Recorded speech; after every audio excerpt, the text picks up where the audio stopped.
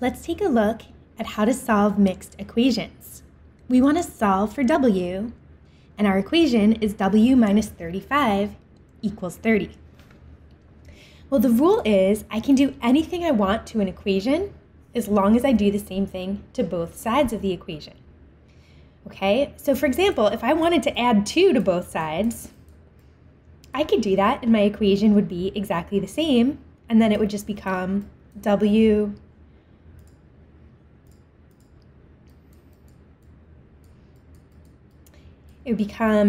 minus 33 is equal to 32. But notice in that case, doing something random, like adding 2 to both sides, doesn't really help me because now my equation is not anymore solved for w. So instead, I want to be really strategic in picking what I do to both sides of the equation. So if I have w minus 35 is equal to 30, what I want to do is look where the w is. Now notice the w is on the left side. So anything that is on the same side as my variable, I want to try to move away or cancel out so that I have my variable alone.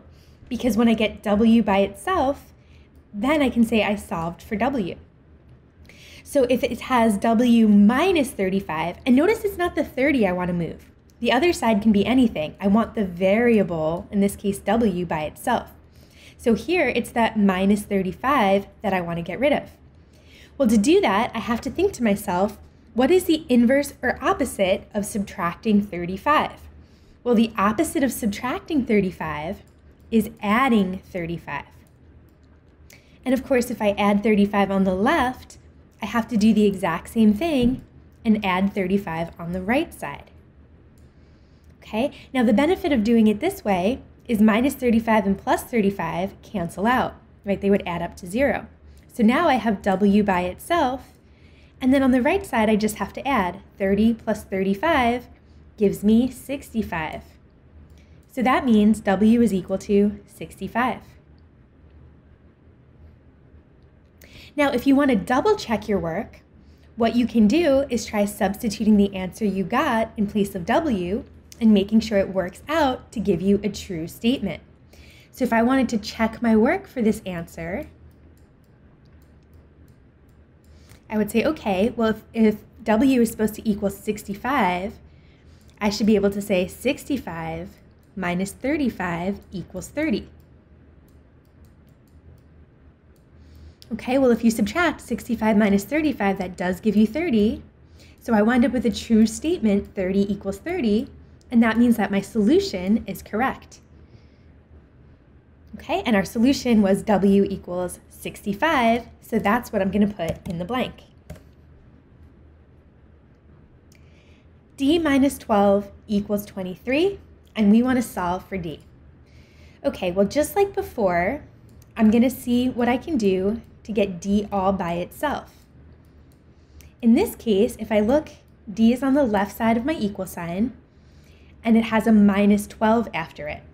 So I want to use inverses or opposites to cancel out that minus 12 part because I always want the variable by itself.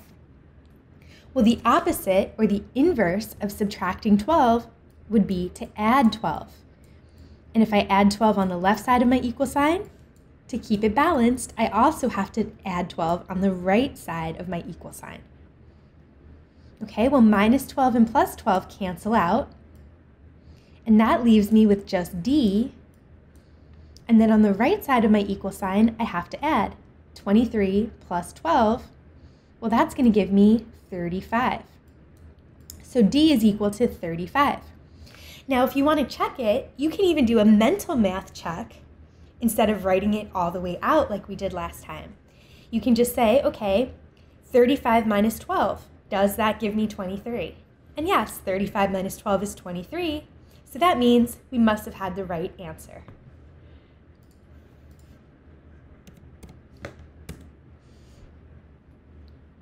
(64) minus s equals 19.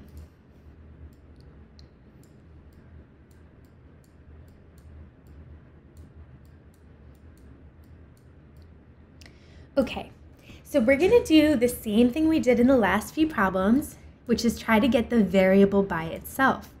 Now, one quick thing to keep in mind when you see a problem like this, when they say 64 minus s, you have to think about where that minus or that negative sign is grouped with our s. The 64 in front is positive. So it's positive 64 minus s equals 19. Now, the reason I'm making a big deal out of that is a lot of times students will group the negative with the wrong sign and then they'll think they should add 64. But no, that minus goes with the s.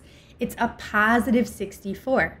So that means to work towards getting s by itself, I would want to subtract 64. And if I subtract 64 on the left, of course I have to do the exact same thing and subtract 64 on the right. Okay, well 64 minus 64 cancels out. Now be really careful when you recopy this. We don't want to just write s, because remember that sign is grouped with it. So it's not just an s, it's a negative s. Okay, and then on the other side, we need to subtract 19 minus 64.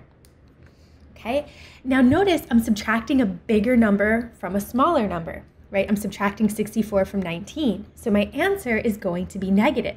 That gives me negative 45.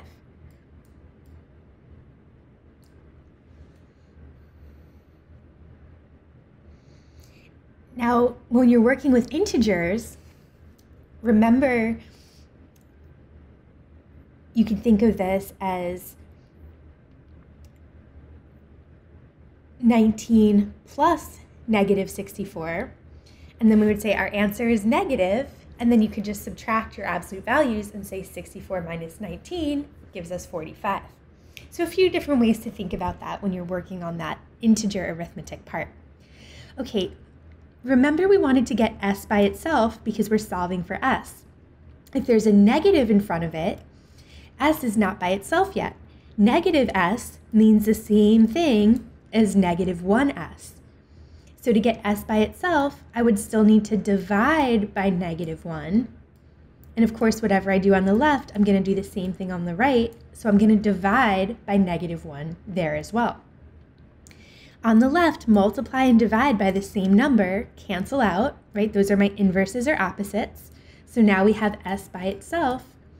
And on the right side, I have to divide negative 45 divided by negative 1, and that gives me positive 45. Remember, a negative divided by a negative gives me a positive number. Okay, and of course, to check your work, 64 minus 45, does that give me 19? Yes, 64 minus 45 is 19.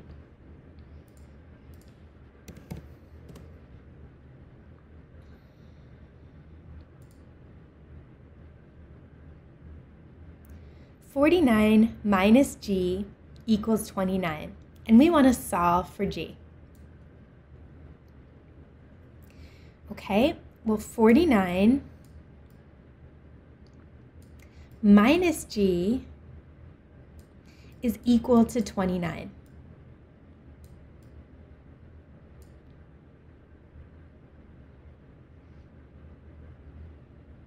I want to get g by itself.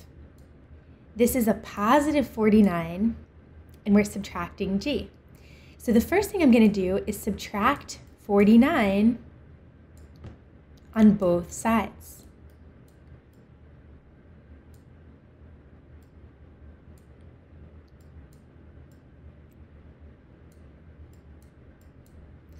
Okay, on the right side, I'm going to have 29 minus 49, which gives me negative 20.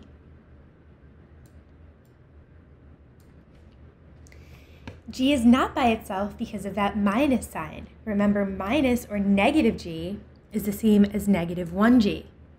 So from here, I'm going to divide by negative 1 on both sides of the equal sign. Over here, multiply and divide by a negative, cancel out and leave me g. Negative 20 divided by negative 1 is positive 20, right? A negative divided by a negative gives me a positive number. So g must be equal to 20.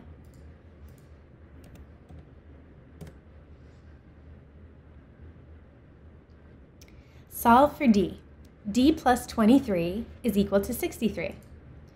Okay, well, I'm going to rewrite my equation. D plus 23 is equal to 63. To get d by itself, I want to do the opposite or inverse. Well, the opposite of adding 23 is subtracting 23. So I'm going to subtract 23 on both sides. Okay, I'm going to cancel this out.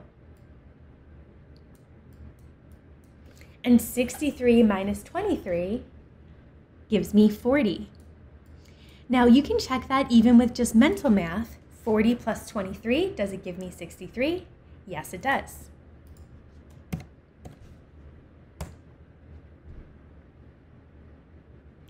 I plus 35 equals 52.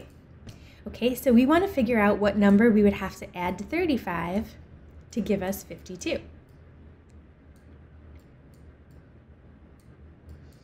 Okay, well, to solve this equation, if they're adding 35, my opposite or inverse, and I want to move that plus 35 away because my variable, or I, is what I want to get by itself, I would have to say minus 35 on both sides.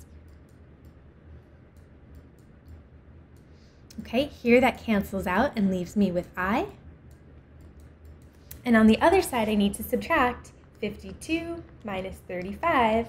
That's going to leave me with 17. And then, of course, as a double check, you can plug 17 in for I and say 17 plus 35, does it give me 52? Yes, it does.